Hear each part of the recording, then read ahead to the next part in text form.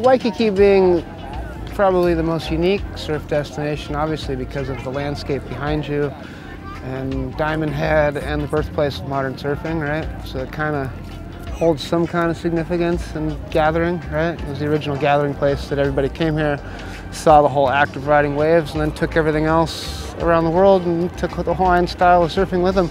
But it all started right there. My mentor was Donald Takayama, that was his spot, right? So by nature, I'm gonna end up at Ala Moana.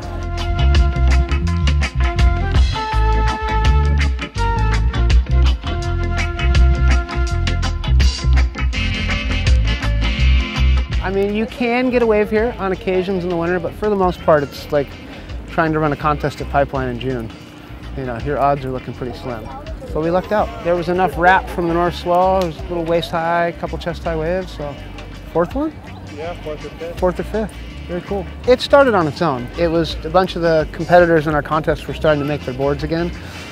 It was becoming kind of a thing that was regular for a lot of the top guys that were winning. And then we just figured, you know what, maybe we should kind of create a festival based around what they're all doing and having success with.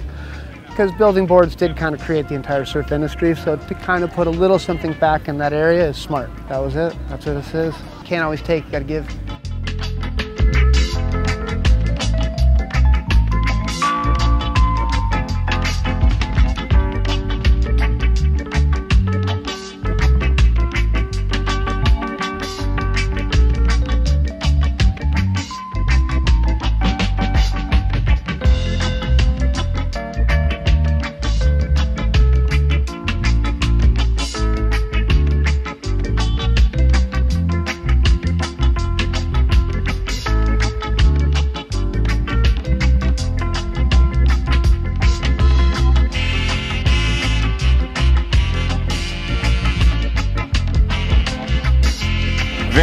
Excited to be premiering this project that me and Dave Malcolm, tall human being standing next to me, have worked on all year. I'm gonna stop talking, let's just play this game.